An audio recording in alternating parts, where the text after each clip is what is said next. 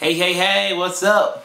VEDA Day 13 asked us, if we are part of the Olympic Committee, what sport would we add to the Olympics?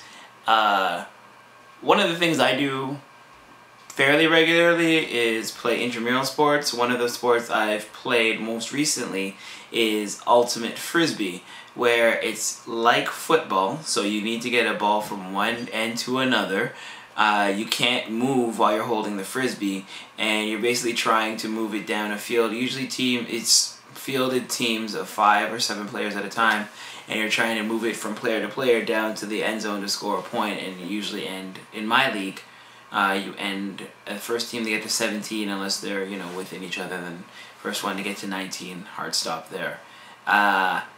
People really underestimate ultimate because there's so much running involved. You're always moving. I'm the fast guy. I used to sprint when I was younger, 100 and 200 meters. So I'm always the guy who's like, trying to get to the other end of the field.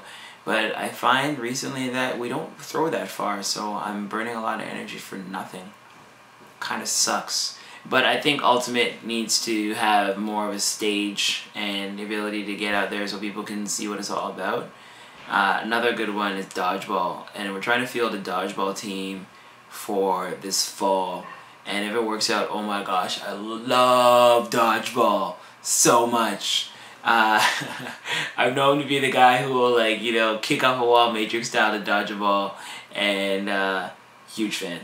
If we could put the dodgeball in the Olympics, I totally would work harder at it and try to be like a boss. Can't throw that well though. Need more arm strength.